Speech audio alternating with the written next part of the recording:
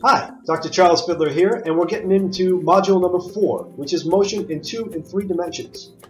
In this module, we're going to be able to study how things move both in the vertical and the horizontal axes at the same time. In this case, we'll be looking at things like parabolic functions or motion of objects that are traveling through the air or in multiple directions at once.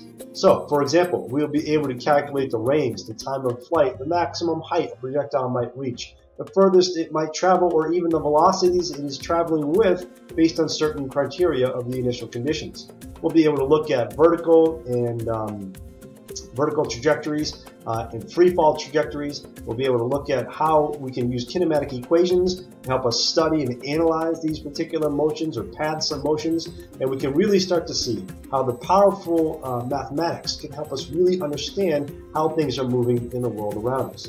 As we explore motions in 2 and 3 dimensions, concepts related from motions in 1 dimension will continue to be with us, and we will expand upon those to round out our better understanding of how things working in a 2 and 3 dimensional world.